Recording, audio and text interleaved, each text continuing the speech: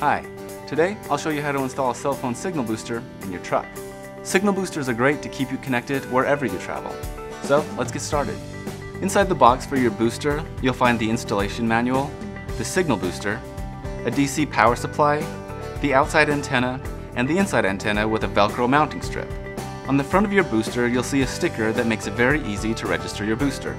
It only takes a few minutes and it's required by the FCC.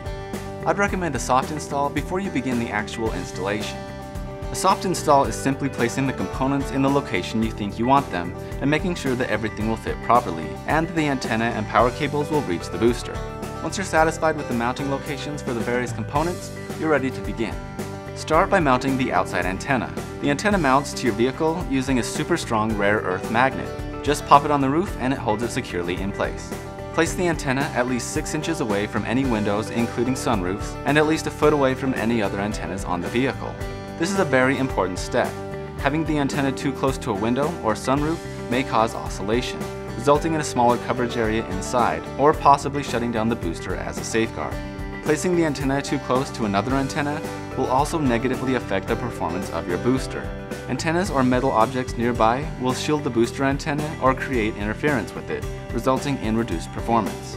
With the antenna in place, run the cable to a nearby door. There's a weather seal running around the lip of your door. On most vehicles, this is removable. Simply pull this back an inch or two to create a space and run the cable through. It's totally fine to do this, it simply snaps back into place when you're done. The cable is thin yet strong and designed to be shut in the door. Run the cable through the gap you've created and into the vehicle. Then press the weather seal firmly back into place. Now run the cable to where the booster will be installed. For a professional look, remove the paneling and hide the cable beneath it, or tuck the cable behind the lip of your weather seal or other paneling.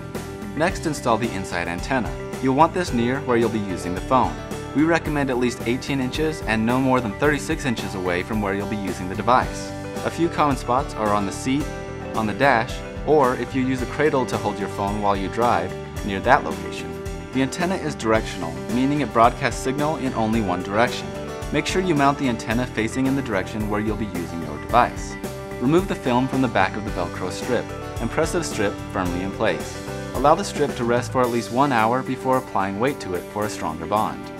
Attach the slim, low-profile antenna to the Velcro strip and run the cable to where you'll be installing the booster, following the same guidelines as before. Now install the booster. Connect the antenna cables to the proper connections on the booster. The cable connections should only be hand-tightened. Do not use tools. Using tools may over-tighten the connections and break them.